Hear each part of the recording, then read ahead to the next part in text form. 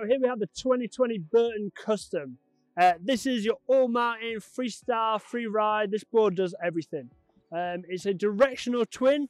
You've got a slight setback on the bindings, just meaning you have a little bit more nose to help you out in the powder.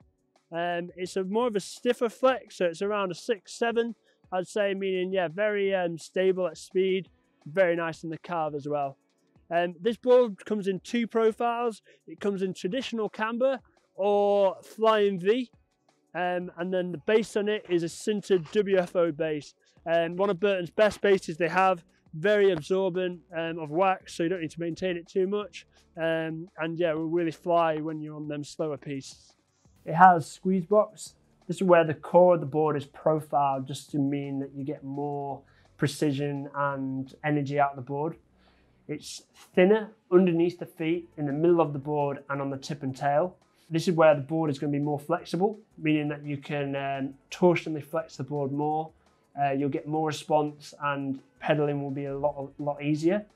However, you won't lose aggression because they have your thicker zones on the outside of the feet. This will mean the board is stiffer, meaning you get more pop and aggression out of the board.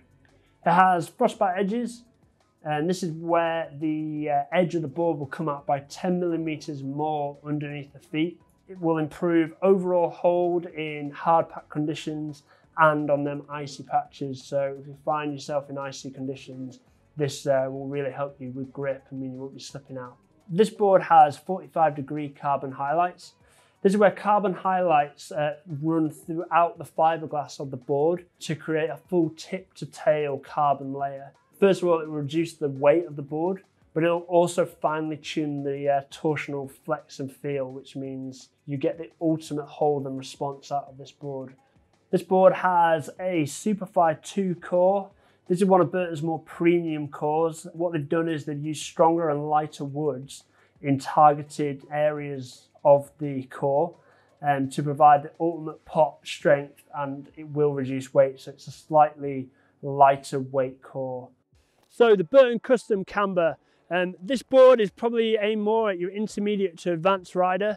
Being at camber, it might be a little bit twitchy for your beginner riders. Very solid in the car, very good at speed. And yeah, this board you can take from the park to the powder and charge it on the piece. This board really is a board for the whole hill. So yeah, this is the Burton Custom Camber for 2020.